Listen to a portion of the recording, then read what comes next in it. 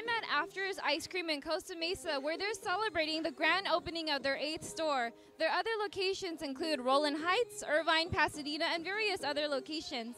Behind me, there was a line of people waiting to get in, leading you to wonder what makes After's so popular that people would be lining up to go to an ice cream store. Well, the team behind After's is known for their innovative foods, such as the Milky Bun. What is the Milky Bun? The Milky Bun is an ice cream sandwich that is sandwiched between a glazed or unglazed donut.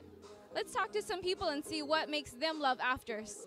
I'm here with Melanie at the grand opening of After's Ice Cream. Melanie, can you tell me what you got? I have the acai with sprinkles in a donut. What made you decide to come out to After's for their grand opening tonight?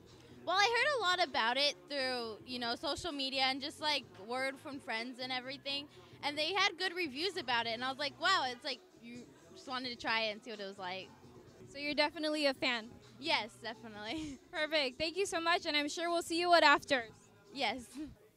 I am with the CEO and co-founder, Scott Ngiem of After's Ice Cream. Scott, can you please tell me how you came up with the concept of the Milky Bun?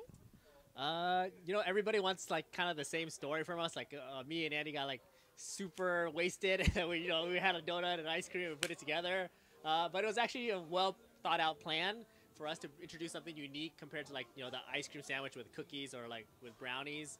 And ironically, I was literally just driving to work one day and I saw a donut store and I thought this would be probably a great idea. And I brought it and I met up Andy to have lunch and he was like, "What are you doing with that? We're going to go have lunch right now." And I was like, "No, this is it, man. This is going to be the next big thing." We tried it and it was good and that's what we decided to run with. For your foodie news, I'm Amy Tran with OC News.